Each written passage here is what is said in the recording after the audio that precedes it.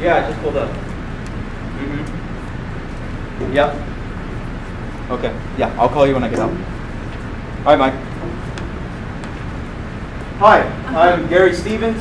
Supposed to talk to somebody about maybe paying a fine or something? No, actually, this is where your case is looked at for possible completion of community service before you go see Judge Collins. Or you could try to contest. Isn't there a way I could just make a donation or something? I'm a really busy guy. No, I'm afraid not. You see, this is your third time speeding through our tiny little town, and we kind of look out for our mobility-impaired residents here, most of whom just happen to be vets. Yeah, ones with hysteria. Excuse me? I said God bless America. Right. Well, since your patriotism just shines through, this one should make you feel extremely supportive. The Veterans Center? Well, you want me to volunteer at the Veterans Center? Well, that's up to you, after all. God bless America, right? Yeah, right. Thanks a lot. Hey, remember, those hours need to be completed before you see Judge Collins. Hey, Mike. Yeah, something's come up. I'm going to be here in Yountville for a bit. Yeah. No, don't ask. Look, I'll email you the files tomorrow, okay? All right, talk to you then. Bye. Hey, is there somebody I can talk to about maybe getting these signature for these community service hours? Sure you can. I'm Byron Grant, by the way. Sergeant Major Byron Grant. Yeah. Chief Administrative Assistant here, United States Marine Corps. Hey, we sure appreciate the help around here. Oh, I'm not here by choice. I just want to get this done. Oh, okay. Well, being that you don't really want to be here, I wouldn't want you to be beholden to anyone. So why don't we head on inside and see if we can get a better fit for you? I really appreciate this, Mr. Grant. Call me Byron. Byron. Mr. Jenkins, did you fill your prescription here? No. No? Sorry about that. I'll personally look into that.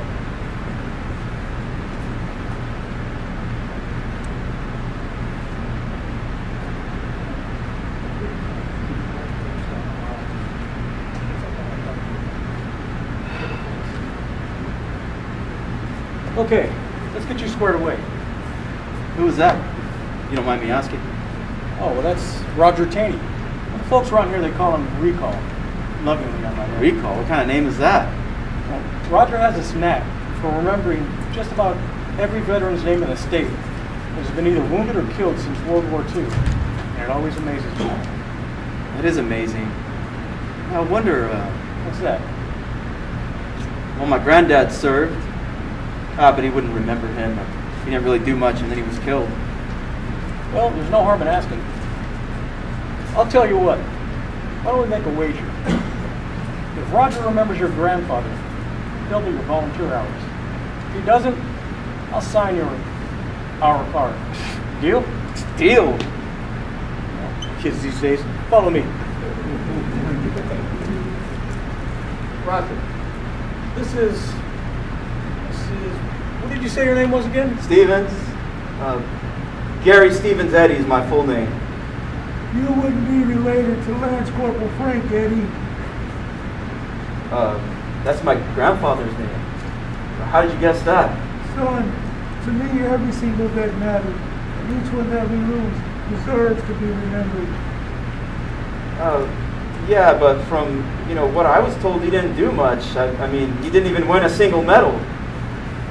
Son, do you think that's what serving's all about? Winning medals? Not a single man or woman goes in looking to just win a medal. If they do, it was earned. They have never won. Well, I still don't know very much about him. That's okay, son. We'll both have plenty of time to figure that out, now that you've just doubled your volunteer hours. Oh, There'll give you plenty of time to find out who your grandfather was. Yeah, right.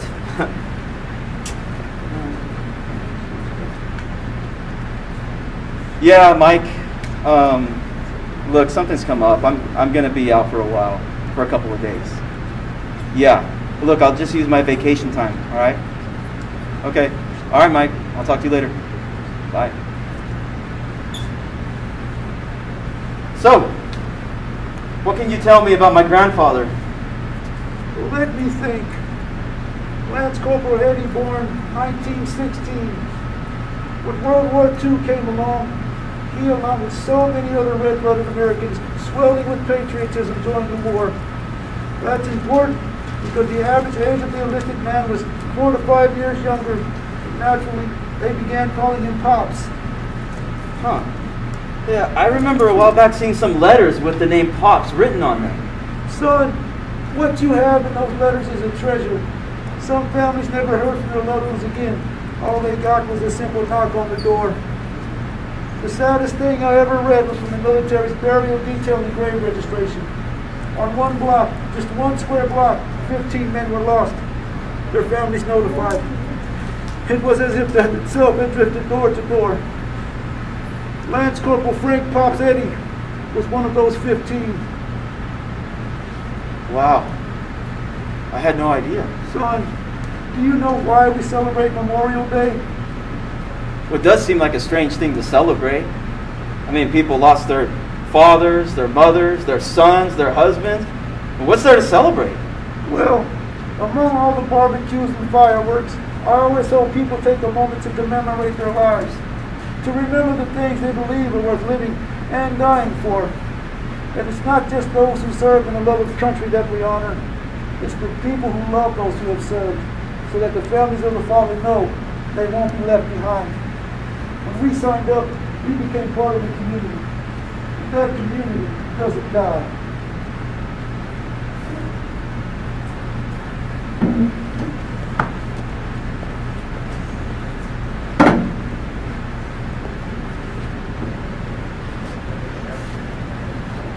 Hey, darling Diamond! I've decided to share with you that I've devised a plan to visit our wartime friends in Europe during Christmas, and I'm bringing you with me. Oh, so sweet of you, sweetheart Ruby, for sharing your plans with me. I shall be ready. Is there anything I need to take care of before we leave for Europe? Darling Diamond, yes. We need a passport, a visa, health certificate, and 2 airplane tickets, one for me and one for you. Oh, sweetheart Ruby. I shall be ready. Don't worry, I have contacted the passport and the European embassy to kindly plead with them that they send a passport and grant a visa to both of us. Darling Diamond, what was the response from the passport office and the EU embassy? Oh, well, the passport office has sent the passports and the EU embassy has given the grant of visa to both of us. Oh, darling Diamond, wonderful. Can you please purchase 2 tickets for both of us for our journey? Oh, yes. I have purchased 2 tickets for both of us to leave next Tuesday at 10 o'clock in the morning. Darling Diamond, great job. So, we shall leave early for Amethyst International Airport. And we will get there and take the wheelchair from the parking lot over to the airplane and board. On Tuesday, Diamond takes Ruby in his wheelchair to the Amethyst International Airport, pushing the wheelchair near the airport. Diamond and Ruby take some time to orient themselves to the airport, navigating a space that is not intended to accommodate Ruby's physical needs as a wounded veteran. Chalcedony, a devoted flight attendant, sees them. Would you need assistance to board? Oh, yes, dear Chalcedony. My sweetheart Ruby will need to be lifted out of his wheelchair in order to board the airplane. Chalcedony immediately, with kindness, care, and courtesy, steps down the airplane stairs and assists Diamond in lifting Ruby out of the wheelchair. However, unfortunately, sadly and suddenly, Diamond falls out of both Chalcedony and Ruby's hands, while down to the ground unconscious. Swiftly, Chalcedony checks vitals. Then looks at Diamond, shaking his head. It is so hard to accept that after all he survived in the war, my sweetheart Ruby has come to his untimely end while looking forward to joyous times with his wartime friends. Because of these inadequate accessibilities, at the airport. This has happened, his untimely demise. But my sweetheart Ruby always lived with empathy and compassion. And so shall I, his darling Diamond.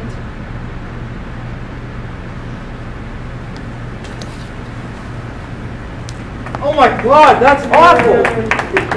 It is. And it's not just that veterans' accessibility needs aren't considered. Oftentimes, they're not even accommodated, which just adds such frustration. Really? But in all these, you've heard the saying, got your six? We always have each other's back around here. Something like our motto, you've got to take care of your own. Well, how do you manage that? Well, around here, the Marines love celebrating the Marine Corps' birthday. Some would get you to believe it's bigger than Christmas. Oh, and they do a good job of celebrating, passing out cupcakes. But it's also a time to remember the things that are most important to us, even those of us who aren't jarheads. And along the way, it's the little things we do for each other.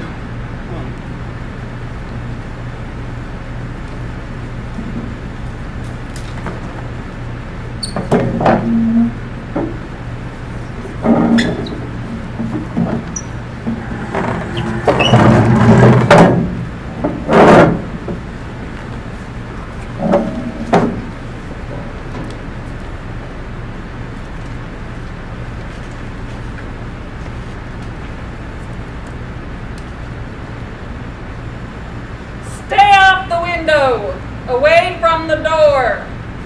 George may seem, actually he acts like he don't know nothing. But just watch him. I've been in prison for over 10 years.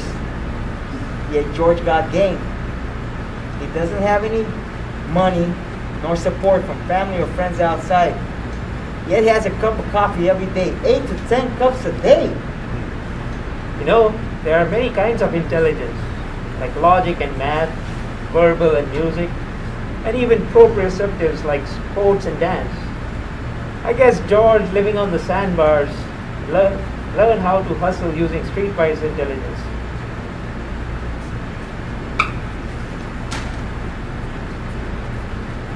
Hey, Steve, Peter, got any Kool-Aid? No. So Peter, what book are you reading? Oh, this is Truman, the Accidental President. My sister Terry sent it to me. Must be on the New York Times bestsellers list.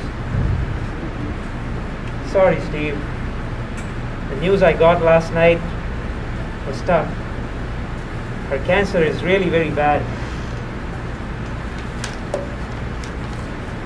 I'm sorry to hear. It's understandable. You know, there's no crying in prison. I'm sorry to hear she's having a tough time. You know, thanks, Steve. She already endured a double mastectomy. About a year later, she didn't feel so good. The clinic won't get her an MRI. She can't work. The Social Security denied her any benefits. She doesn't have any money, not even for her MRI. Well, her cancer has gone behind her breastplate, down her spine, into her pelvis and hip.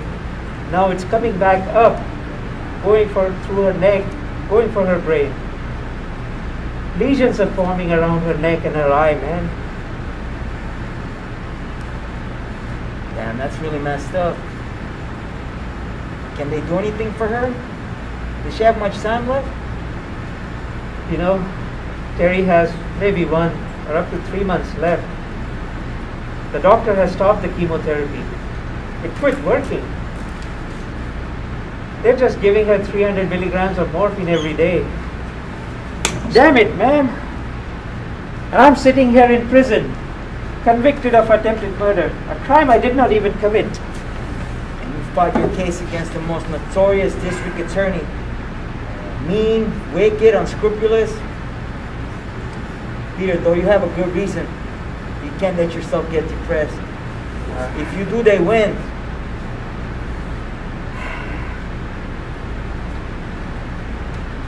Hey, get my man going to gym? No!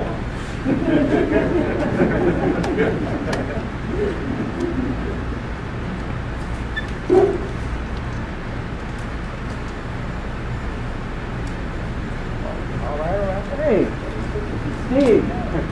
Hey, Ryan. You guys got anything to eat? Ryan, did you eat your breakfast when they dumped it in our cell today? No, I didn't get any breakfast.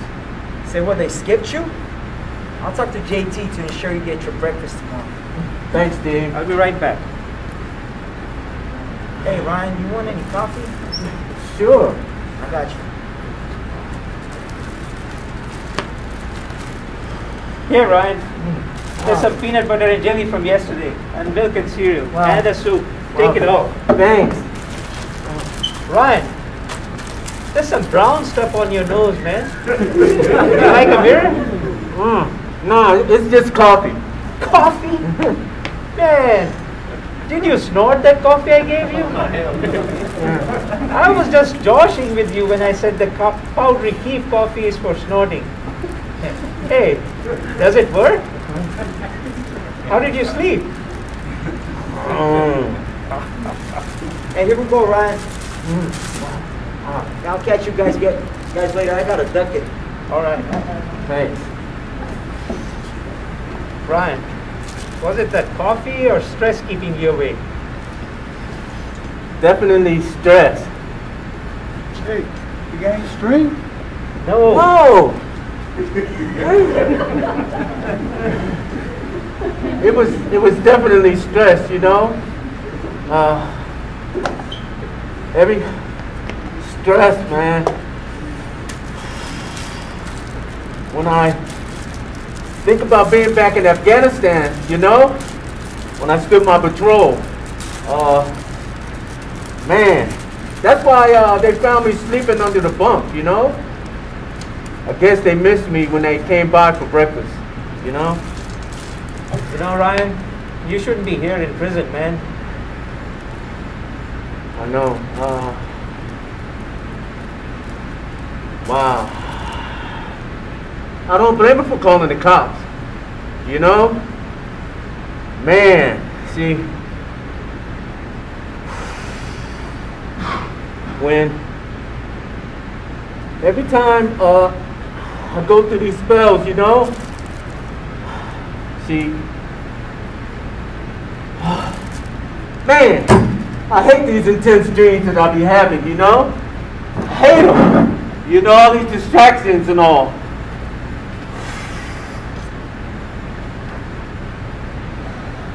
I had to shoot that kid. I had to. He was coming at us. He had grenades in his hands. And before I knew it, the pins were pulled. Oh my God. I had to shoot him. And when I shot him, the grenades went off. And they blew him into pieces.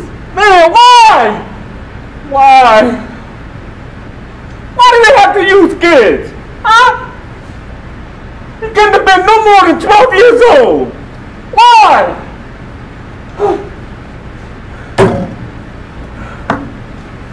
Ryan, have you spoken to the VA rep since you got locked up? No. You mean there's a VA rep?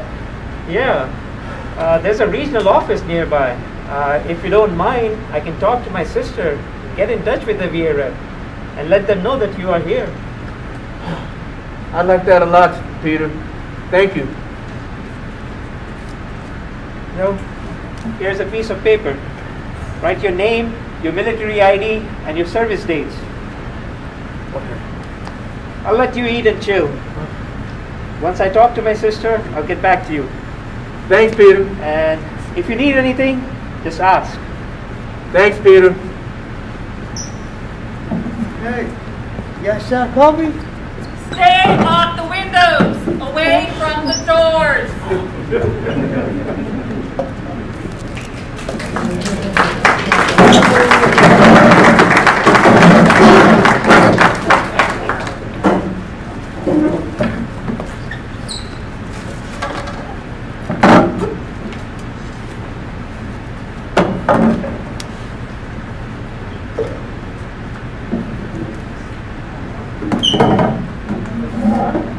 Oh, hello, Mr. Taylor. Come in and have a seat. Are you okay, Captain? All right. This is a continuation of our psychological evaluation that we started last week for your board hearing. Do you have to go over any of the rights again? No, I remember them. Excellent. Good. Let's get started then. At our last meeting, Mr. Taylor, we were just getting to your memories about the end of your Vietnam military service. And I had asked you to think about what took place and how it affected you. Did you do that for me? Yeah, I gave it some thought.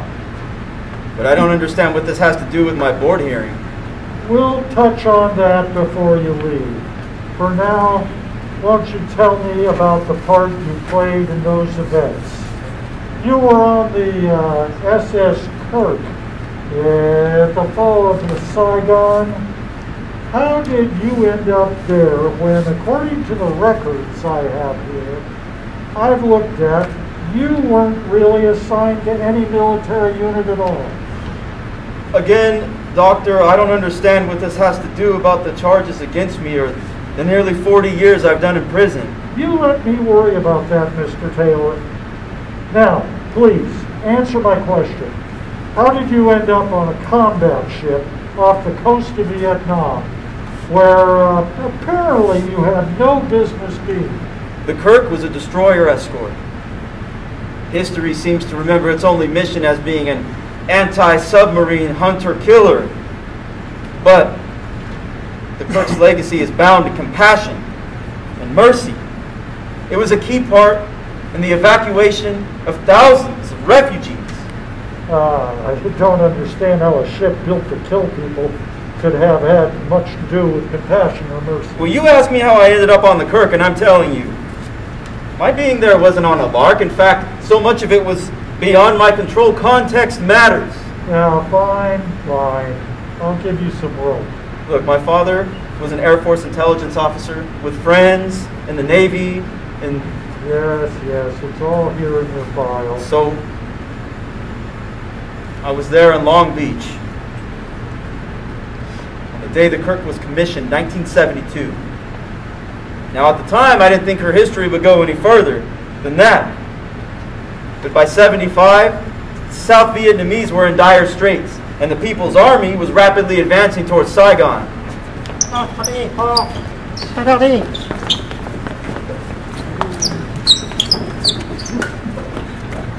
You've said all this before. You were, let's see, where did I see that? Worried about the civilians and the families of your friends. So you were hired by the Flying Tiger Airlines, which you say was a CIA front. And what's this Task Force 76? I was in Saigon, mid-April 75, organizing aircraft to evacuate families of RVN officers. RVN, that's Republic of Vietnam. Evacuating their families and destroying aircraft that were going to be left behind. Now, by the end of April, the Kirk was one of 26 ships that made up Task Force 76, implementing Operation Frequent Wind, the evacuation of Saigon. Yes, it says right here, over 7,000 evacuees were flown from the embassy and a nearby airbase to ships offshore. I suppose this makes you a real hero. Well, it wasn't about that or me. It was a madhouse. And those of us who could fly did, trying to save as many innocent people as we could. Fine. What happened?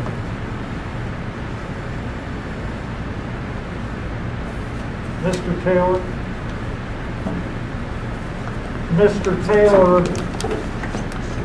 Huh? Yeah, okay. I said what happened.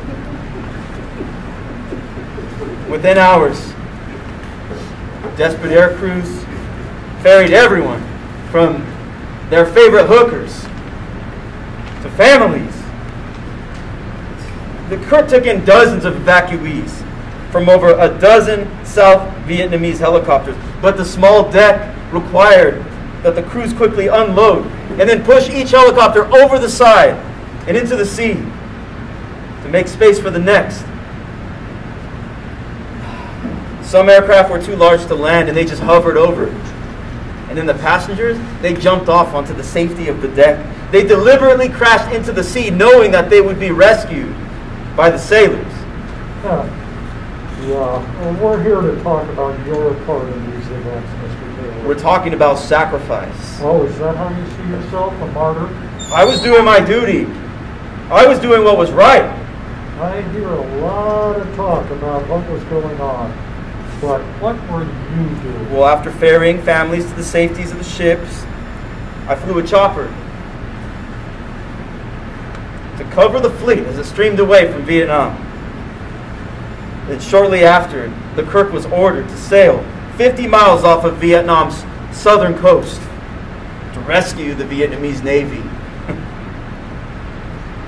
It seems someone had forgotten that. And if we didn't get there in time, all those people probably would have been killed.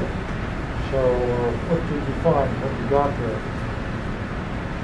2 days into the evacuation, there were scores of Vietnam Navy ships, fishing boats and other craft in other shapes, jammed with refugees.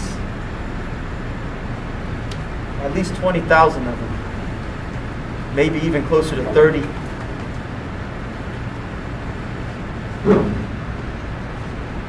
The Kirk's crew repaired those that we could and abandoned the rest, finally working with just 32 ships and what people were calling the voyage to freedom.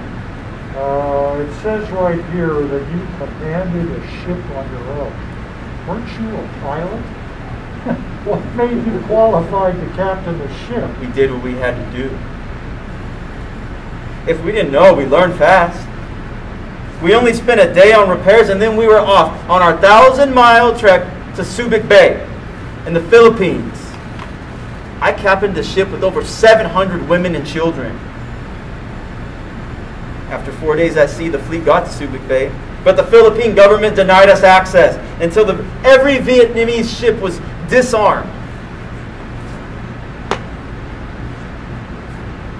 We spent the day confiscating thousands of guns and rifles and larger munitions and just dumping them over the side of the ships. A more serious condition, however, was that the Philippine government had officially recognized South Vietnam's new communist government. And the Republic of Vietnam no longer existed. Yeah. At noon on May 7th, the Vietnamese crews gathered at attention on their respective ships, struck their colors and raised the stars and stripes, officially returning the ships to the U.S. Navy list.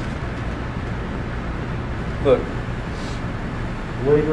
Later that day, the 32 ships entered Subic Bay.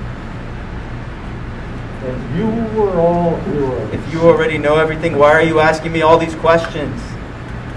This evaluation is for your benefit, Mr. Taylor. I'm just trying to understand your recollection of your past and how you've come to terms with your choices. Choices? In my eyes, there was no choice. It was about doing what was right. Right for you or right for your ego? What was right to save lives? The rescue of tens of thousands of refugees was one of the greatest humanitarian missions in the history of the U.S. military. I think that most of us think that and are proud of the part that we did in the evacuation. Yeah, I see. You see what?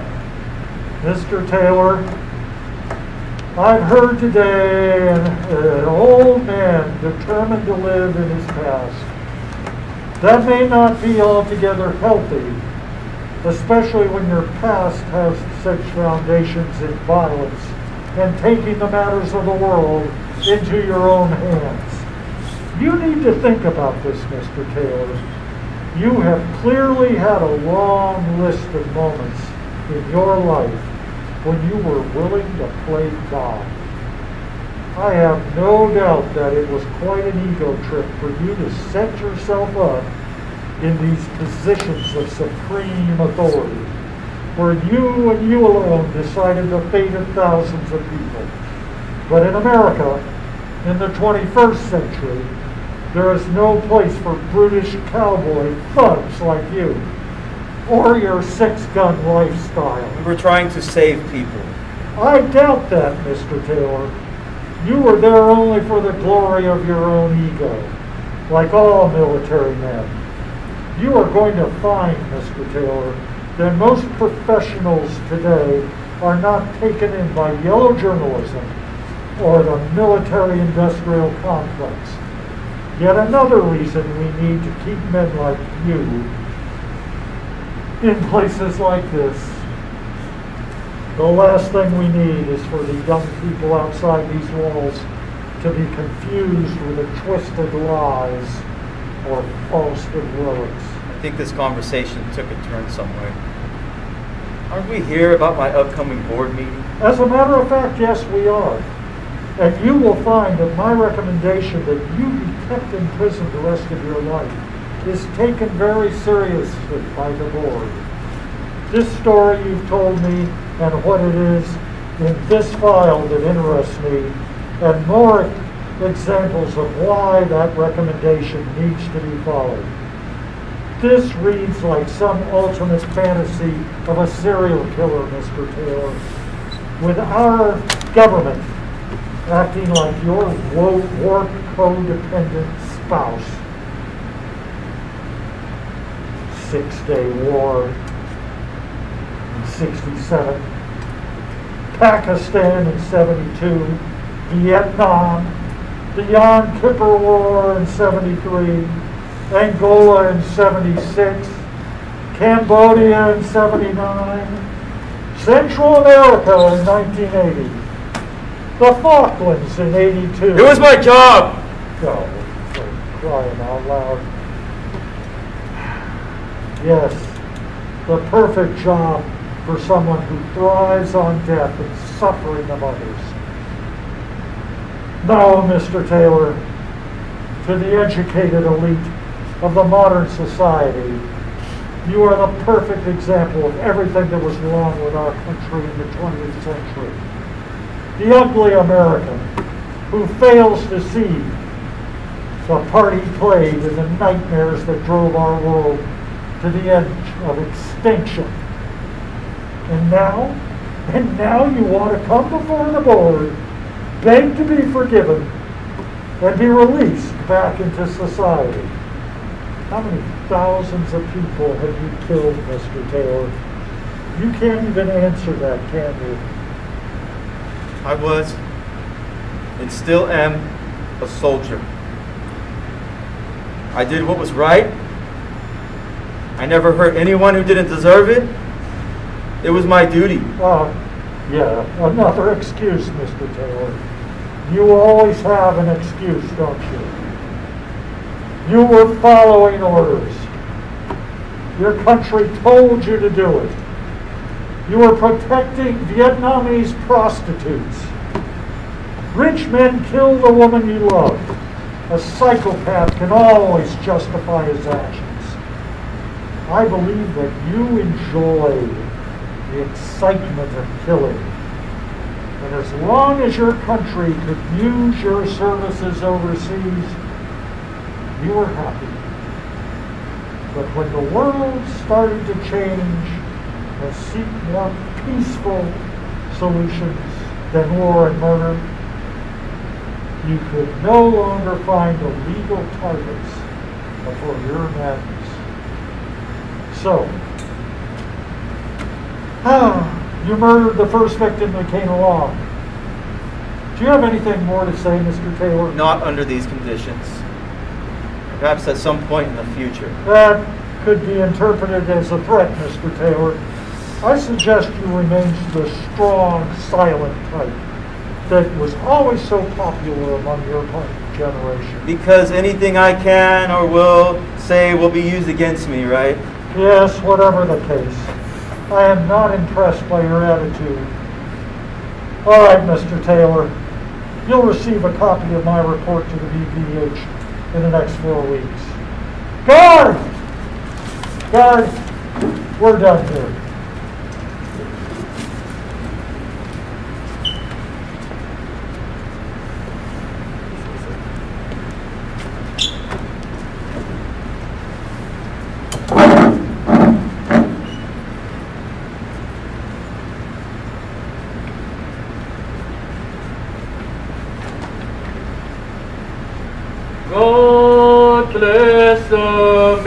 America, land that I love. Stand beside her and guide her through the nights with the lights from above, from the mountains to the prairies, to the oceans that we found. God bless America, my home, sweet home. God bless America, my home, sweet home.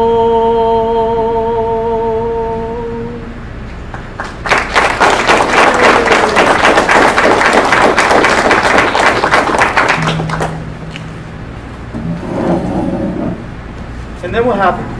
I don't know. Well, you don't remember? No, son. I said I don't know. Warrant Officer Taylor and I communicated for years by mail. Then his letters stopped. What? Why? I wish I knew. That's why these stories are so important. You talk of heroes. Some of the greatest heroes this country has ever seen are right here in the town of Yountville that you spent with. Others are some 20, 30 miles away and they're all alone. We all pass on at some point. But our stories, where we live. Wait, he died in prison? Wait a minute.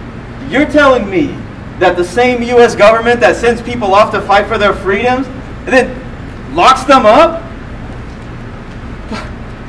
That just doesn't seem right.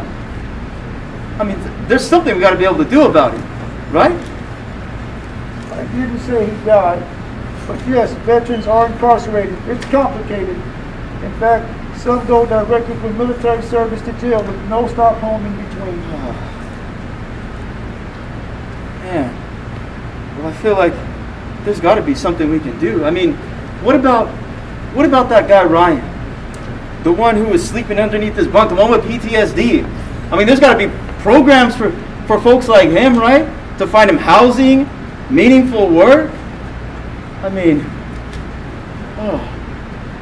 somebody could have told him about the fact that there was a VA that could help him on the inside. Nobody bothered to tell him.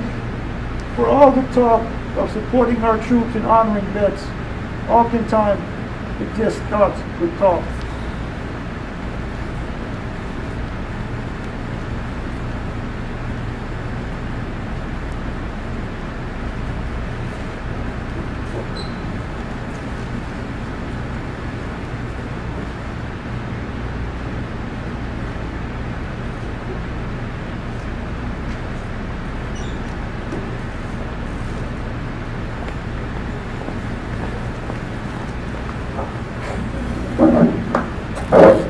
Make any sense. How do you get memo from William?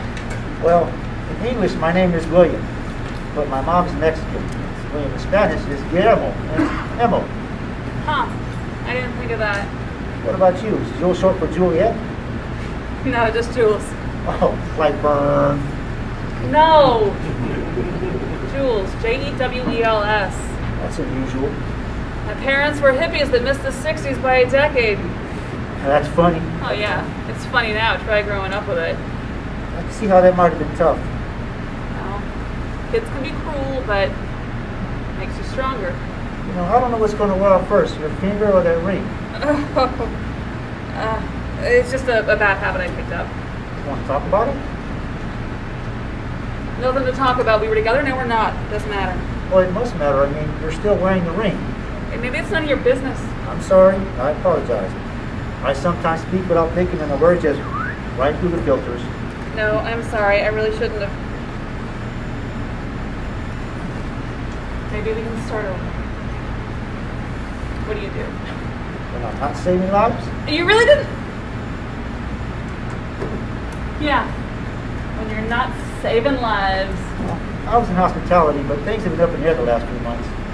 hospitality. You know, restaurants, but with the pandemic and all. Oh, yeah, no, everything's different. I came back and found out everything had changed. It's one thing to see it on the news or read about it, but it's another thing to live it. Combat? What are you doing? Fighting a war? It's exactly what I was doing. I'm... If you don't say sorry. There's one thing I learned in the Army is that you don't apologize for nothing. You fix what needs to be fixed, you move on. Show strength. I'm so... Okay, Army. Yeah. 2 tours in Afghanistan. Just got back stateside last month. Oh, well, thank you. Oh, God, if you say thank you for your service, I'm going to pour a cup of coffee on your head. Fair enough. I appreciate you preserving our freedom. I think I like that better. But everyone has their reasons. For joining? And yours? I don't think I know anymore. I mean, I enlisted right out of high school. I wasn't going to college. I didn't have anyone or anything keeping me here, so why not?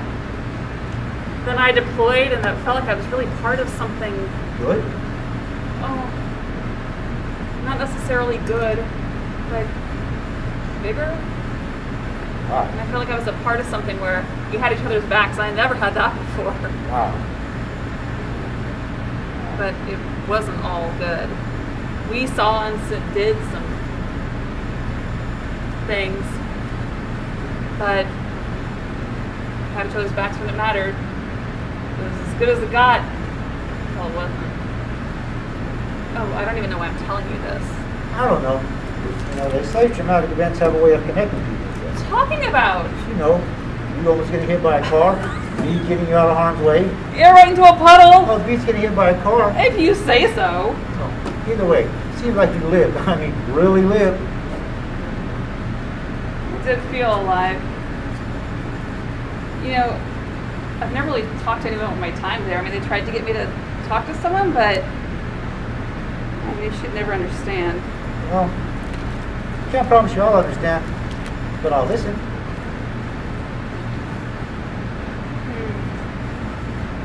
Well,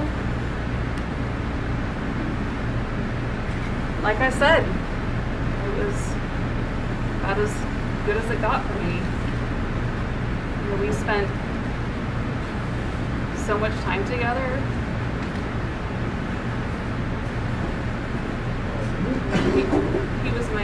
He was my home. You said he was your home. Oh, no. They were my family. We spent so much time together. But then after so much time together, we were bound to lose someone, whether to combat or just moving on. Don't.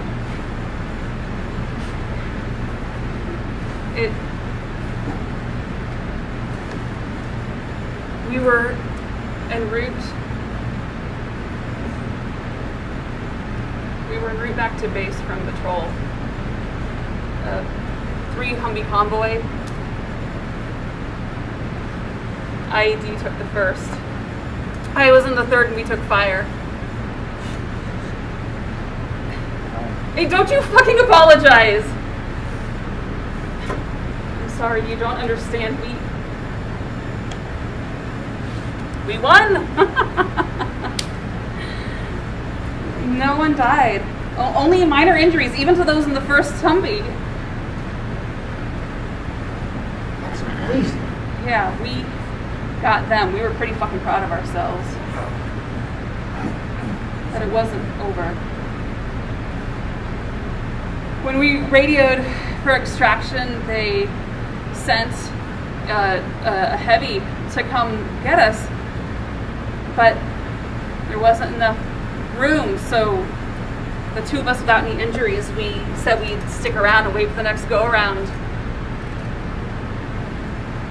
An IPG got him. A grenade, 1 in 1,000 shot.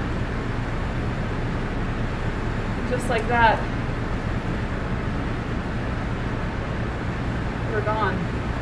They were all gone.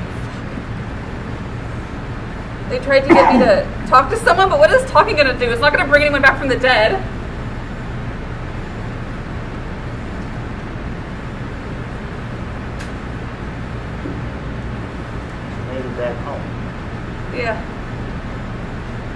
time was almost up when I had a chance to come back here.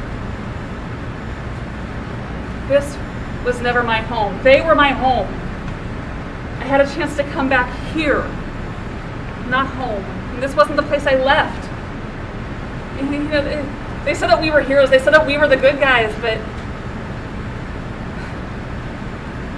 like I said, this wasn't the place I left. I wasn't expecting a parade, but I at least wanted... God, I don't know what I wanted, but it wasn't this. Alone with my thoughts, wondering why me? Surviving, but feeling like I'm the ghost. I don't know what to say. You don't need to say anything. You said you'd listen and you did. There's got to be more I can do. No. Look, you seem like a nice guy, and sometimes there just isn't anything more you can do. There isn't anything anyone can do. Wait, I hate to leave it like this. Can we exchange information? No! Look, let's just leave it as it is, okay? You've really given me the first conversation I've had in months, and I appreciate that, but let's just leave it like this.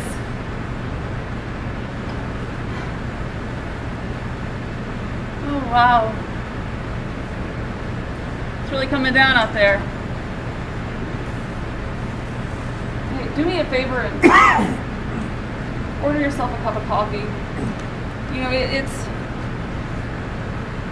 bound to stop, and there's no need for us both getting drenched. You seem like a nice guy. You've really brightened my day, but there's something I gotta do.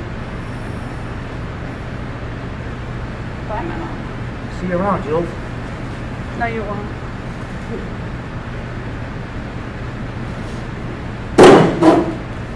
Oh God, it's came out of nowhere. There's nothing I could do.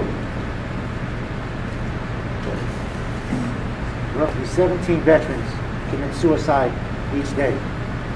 50% more than that of civilians.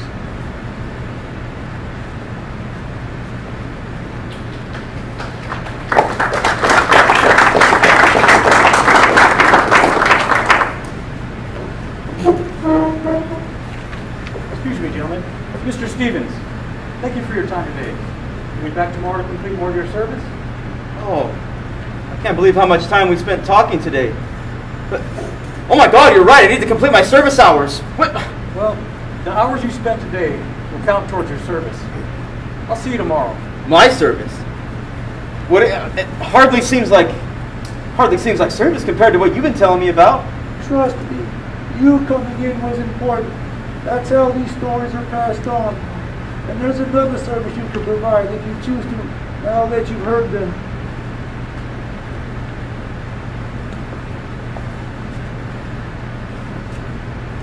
Hey, recall. Yes? What about you? What about me, son? You made it home. You made it back all right.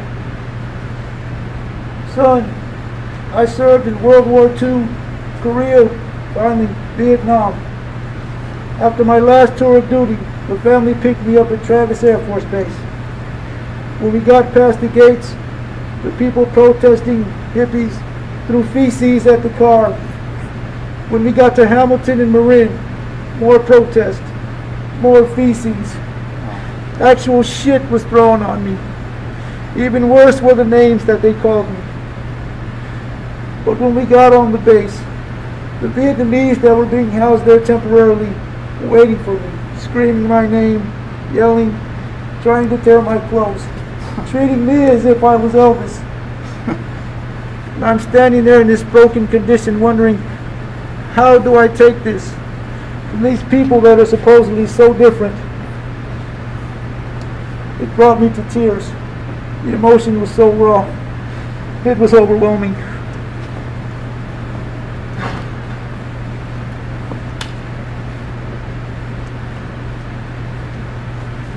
How you doing, Recall? It's been a long day of remembering, hasn't it? When we started talking, I didn't think he'd understand. But as we continued, he began to realize the impact of these stories. Maybe not like most veterans, But he was here to sit and listen and do the things he could do. Hey, Recall. Yes. I still think he's a far cry from the esteem folks have for you around here. Well, he'll just have to try harder tomorrow. Yes, he will. Come on, let me buy you a cup of coffee. Make sure it's decaf. No.